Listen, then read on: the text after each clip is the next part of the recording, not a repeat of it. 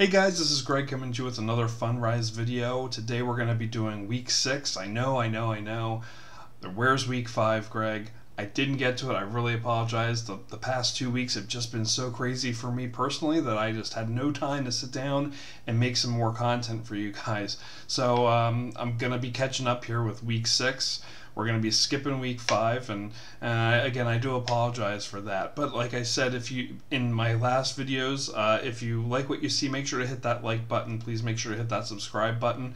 And without further ado, we'll just keep going on here. Like I said, I do like to create some content here. I did have a REIT video that I did maybe the last week or so. I'm trying to remember when I did. If you're interested in what a REIT is, please make sure to go back in my channel and search that one out. I'm going to try and put a link to that in the video while this is going on. So let's just dive right into the account here. So we're at $300.69. So I've put in $300 so far. 69 cents of that has been accrued over dividends and appreciation. I'm still on that starter plan. So once we get to the $1,000, we're going to start seeing this plan change over a little bit, maybe a little bit more bells and whistles on the site. Making 34 cents so far on dividends and appreciation of 36 cents. So the dividends are what I'm getting paid back just with income coming in from the REIT. The appreciation is the price of the stock that we're buying and then the appreciation on that price. So that pretty much goes up like 1 cent at a time. Like I said, we're only seeing a 36-cent increase. We usually see, I think I've seen 2-cent increase on all the stock since I've been starting this. So not a huge increase there. So by next week, when I do the next video update, dividends are probably going to be above appreciation, I'm thinking. Watch Fundrise is going to be like, haha, Greg, we're going to add another cent to that. No. So we'll see how that goes. But we do have, and I was wondering about the advisory fee, when that would start to kick in. So we do have 1 penny so far taken out of that. So I had 70 cents. We're at 69. There we go. So, not sure how often advisory fee is going to be taken out, but we'll keep an eye on that as we keep going here as the weeks progress. So the gotta hit the right key there, guys. So we do have 30 projects active in this, and as things get added to the interval fund, I'll be talking about them. I know a lot of people have been saying, hey Greg, I love that you're doing this with the addition of what's going in here. We see again that 1.9% fixed income, 63.1% on core plus, 30.8 on value add, and 4.2 on opportunistic.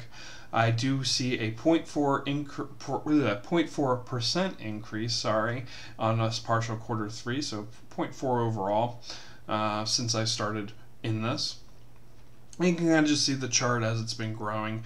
You can see, 57, 58, 59, 61, 64. So as the week's been going on, I basically gain a penny a day, in essence. So that's pretty much it for that.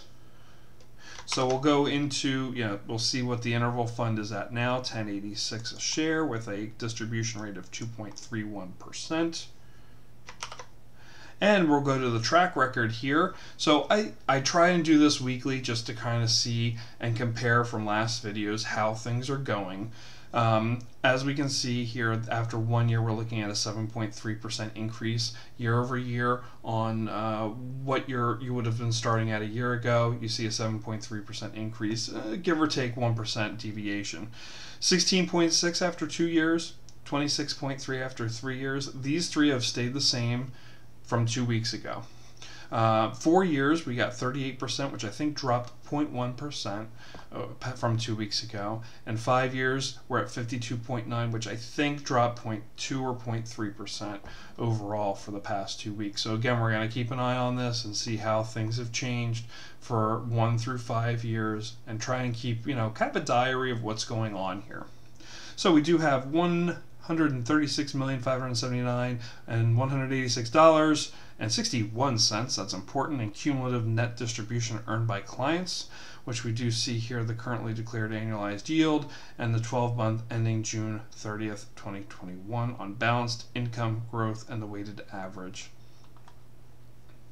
And just to kind of add into that, I know I've been doing this on my weekly videos, kind of just giving you guys an insight on what is happening on my channel.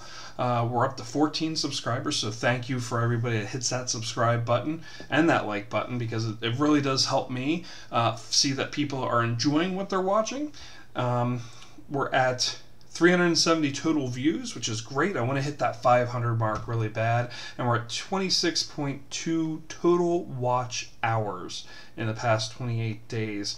That's 28 days. So I'm trying to keep the average and see what the average is. Like I said, I'd like to get that up to 500 views over 28 days, and I'd like to see that watch hour maybe hit over 30 for the 28 days. But you know, I'm not gonna be too crazy about it. I'd like to make that a goal for the channel. So if you guys like what you saw here, please make sure to hit the like button. And if you want to see future videos and you want to see the back catalog, check out the channel, hit subscribe, hit that bell, so when I do come out with a new video on any kind of acquisition or anything related to REITs or anything in the future with like different stocks or things like that, you guys are going to get the information right away. Okay, so without further ado, I'll just say take care. I'll see you next time. See you later.